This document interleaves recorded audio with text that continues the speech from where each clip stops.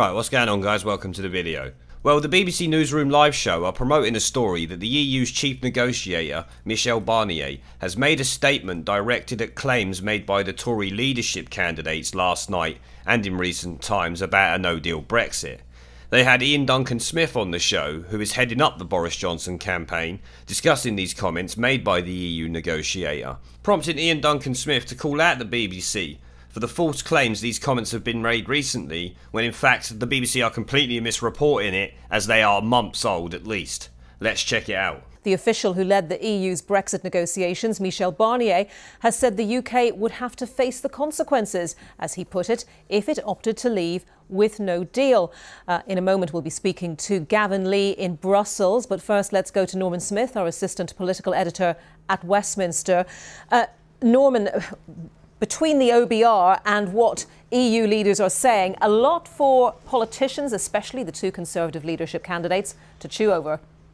Because Mr Barnier seems to have delivered a fairly sharp rebuff to both leadership contenders if they think they're going to get a revised Brexit deal, with Mr Barnier saying in terms, forget about it, the current deal's the best on offer. And by the way, if you're thinking about leaving with no deal, there'll be consequences. You'll be hit economically, financially, there'll be human consequences too. He's not specific, but he clearly believes it would be profoundly damaging for Britain. In effect, he appears to be calling the bluff of both Boris Johnson and Jeremy Hunt. This is what he said.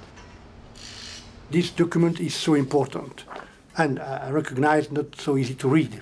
600 pages, because we have put in this document with the UK, not against the UK, with the UK, the legal answers to each and every point of uncertainty created by the Brexit. That is the point. That is why this document is the only way to leave the EU in an orderly manner. And if we just left, if we just tore up the membership card? The UK will have to face the consequences. Well, we've heard from Jeremy Hunt this morning, who's hit back at Mr Barnier, saying his approach risks hardening opposition and attitudes towards the EU, and he's accused the EU of putting politics before the economics of getting a deal. This is what he said. I think the mistake that we have made from the UK side is that we've thought in the end the Europeans will be rational economically, and they haven't. They've thought of Brexit as a political issue, and they have thought about the political future of Europe, and that has mattered to them. Well, if we had a no-deal Brexit, they seem to think at the moment that we would come on our knees, we would come rushing for a deal because of the economic facts of life. But actually, no deal for us would also be political. We would have European neighbours that had deliberately chosen to make the UK poorer, and that would change and harden British attitudes to Europe for a generation. And I don't think that's something wiser heads in Europe actually want. So that was Jeremy Hunt. What of Team Johnson? Well, I'm joined by the man running their campaign, Duncan. And what's your take on Mr Barnier's comments? Well, as I understand it, Mr Barnier made these comments before the leadership election actually began, which isn't quite so obviously known.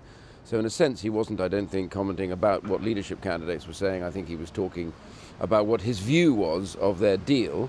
But all I would say is, you know, he would say that, wouldn't he? I mean, he's in the business of hoping that somehow he gets his deal through, but it is dead. And the point about it is, it's not a case of renegotiating it. Boris Johnson has made it clear we're leaving, deal or no deal, on the 31st, but we're not reopening their deal. If we have anything at all, it's a free trade arrangement we would like with them. We should start it straight away. So Boris has been clear about that from the word go. So, while promoting this news, not once did the newsreader or Norman Smith point out this interview was long before the leadership contest even begun. They go through all this nonsense like it was said just this morning. Norman Smith actually said Barnier had issued a strong rebuttal of the leadership contenders regarding them seeking a new deal. Duncan instantly calls it out as an old interview and in no way connected to anything either Boris or Jeremy Hunt. I'm so sorry, Jeremy Hunt. I've never said that before in my life. It's usually men who say that. Had said since the start of the leadership contest. Yet the BBC are promoting this like it's recent news. This is just more biased Project Fear bullshit. It's old news, so why is the BBC even reporting it? The following report on the same show did not even feature the Duncan interview I'm showing you here. They changed it to Sam Gemer, who said the exact same thing Ian did about it being an old interview, proving the BBC is just running a bullshit story with no substance. Let's continue. How do you respond, though, to the fact that EU leaders clearly think Britain is bluffing when it comes to no deal? They say you haven't put in place the preparations. Mrs May didn't even mention it. You're not serious. Well, of all the things to come out of these interviews, the posturing around the deal is not the issue. Boris has been very clear. If he's elected as Prime Minister, we're leaving on the 31st, come what may. But what was really interesting about this is not what they say about the deal, but it was the opening up to know that, one, they knew from the word go we hadn't completed our planning and that we'd stalled on it, which I think is an indictment of the Chancellor and many others. It meant we had no negotiating position at all. And two, that as far as they were concerned, the Prime Minister never once said we are able to leave without a deal. So it was off the table pretty much, it appears, from day one. So Boris Johnson has been correct in what he said, which is you can't possibly talk to them as a partner if they have no knowledge of your bottom line. And the answer is we need to make preparation. Boris has said it will be accelerated. We will be ready to leave by the 31st. That's the key principle. And yet Mr Barnier clearly believes, to quote him, there will be consequences. There will be financial consequences, there will be economic consequences and human consequences if we choose to leave without an agreement. Yeah, again, I don't mind what Monsieur Barnier says about consequences. There are always consequences to every action you take. But is he right? I don't actually believe that he is right in terms of what can happen. And as Boris Johnson has said time and time again, we are open to an arrangement, but not the deal that they've got on the table. What we want is a simplified process, which is around free trade. He said it on the platforms, he said it on television. And I bear in mind, these comments were made by Monsieur Barnier before Boris Johnson has actually entered the race and a platform and made his position clear. So it's up to them how they behave, but you know, if they want to avoid their consequences, then they will need to do an arrangement with us. But otherwise, we will be ready to go. The public has said, leave by the 31st. Boris Johnson is the only one to have said, we will leave, come what may, by the 31st. Then we can take on Mr Corbyn and the Marxist Labour Party. So Ian calls out the fact we know Phillip Hammond has actively prevented preparations for a no-deal Brexit.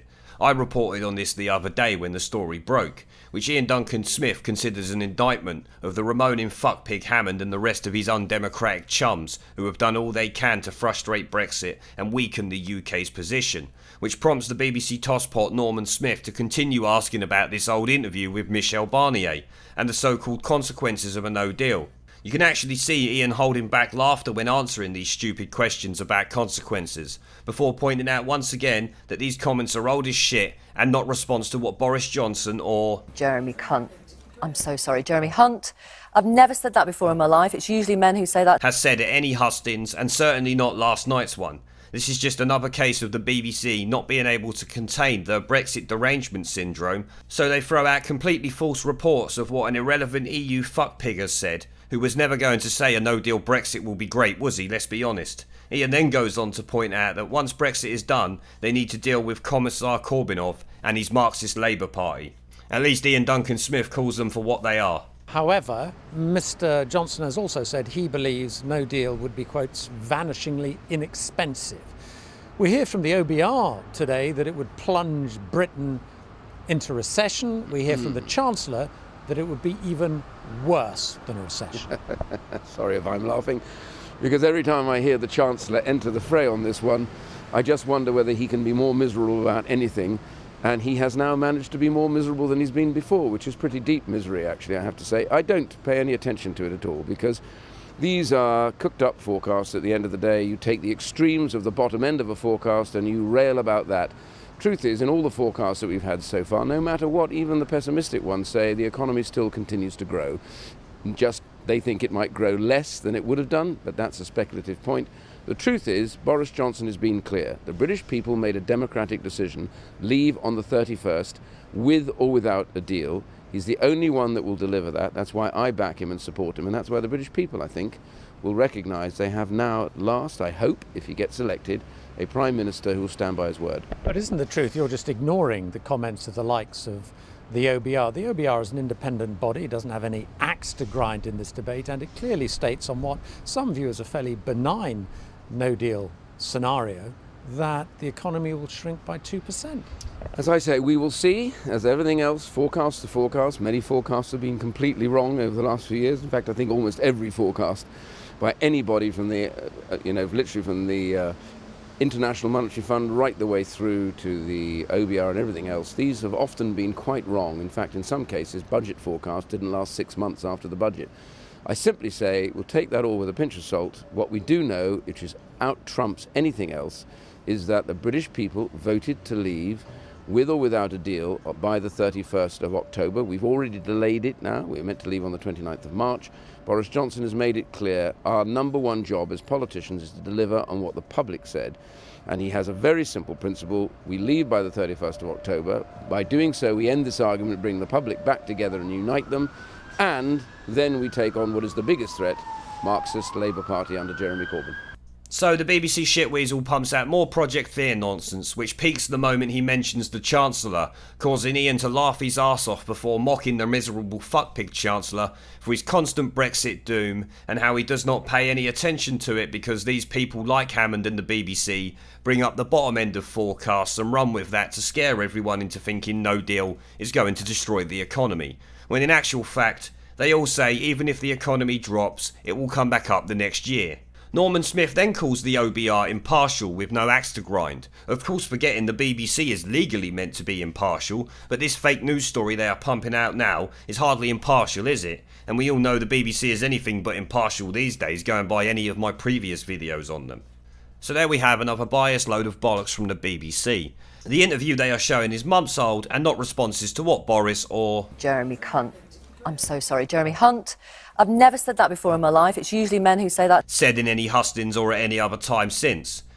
I would love to know who gives these people permission to report this blatant bullshit. As I said earlier, the following report they did not include any of Ian Duncan Smith's interview seen here. They went to another Tory MP, like I said, who actually just said the same thing. Are they going to go through all of the MPs until they find one who does not know it's an old interview? What a complete joke. Well, I'm going to end the video there, guys, anyway. The Biased Broadcasting Corporation gets made to look stupid again in their attempt to push Project Fear against the no-deal Brexit, and are ready to outright lie now. Let me know what you guys think down in the comments section below as always. Leave a like, subscribe, and share the video as it helps the channel a lot, and I'll see you all in the next one.